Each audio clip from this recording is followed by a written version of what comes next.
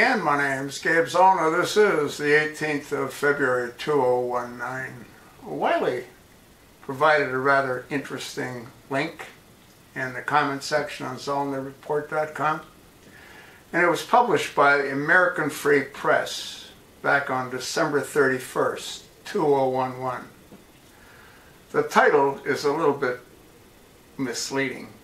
Title: Did Eric Holder cover up FBI's role in 95 Oklahoma, Kansas City bombing plot? ?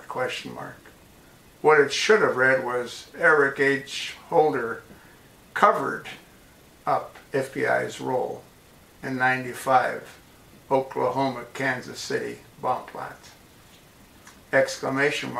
Instead of a question mark. In 2005, just ahead of the Department of Homeland Security's, the Federal Bureau of Investigation recovered a box of kinetic explosives from the home of Terry Nicholas, the convicted co-conspirator of Tim McVeigh in the Oklahoma bombing. See, Terry Nicholas and Tim McVeigh were patsies. Terry Nicholas was used, as was Timothy McVeigh, to cover up what our government did, to destroy the documents that were being stored in the Murrah building. Which documents were those? Well, those were all the documents on Whitewater. Who worked on Whitewater back then? Oh yeah, the previous FBI director, James Comey. You see how the garbage keeps getting recycled? Huh?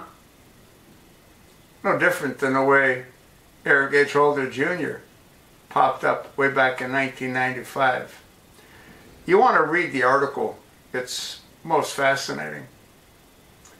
And again, there's no doubt in my mind that the FBI and the CIA have been and are behind all of these nasty events that have occurred and will continue to occur. You know why? Well, you know why. There's no one to go to. Can you imagine spending the rest of your life in a maximum security prison knowing you've been set up, as Terry Nicholas was, and as Timmy McVeigh was?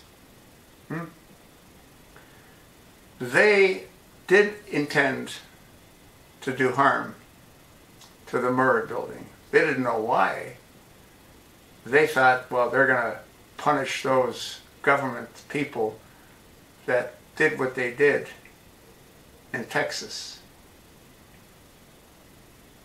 Folks, all bullshit.